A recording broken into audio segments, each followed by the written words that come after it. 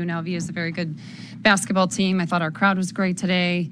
I feel terrible that we just didn't play as well as we could play.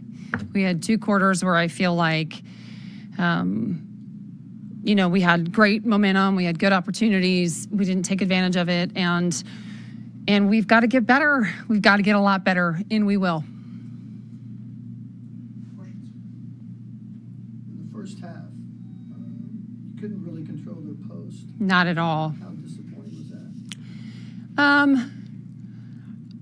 I thought it was really, to be quite frank, it was really challenging. It was really challenging for us, and she is very, very good, and we did not make it hard. And we have to make it a lot harder because we're going to face some really good interior players. We already have. I thought we've learned lessons. We can be better, and even when we did make adjustments, we didn't necessarily make adjustments. So we got to be better prepared. We got to be better focused.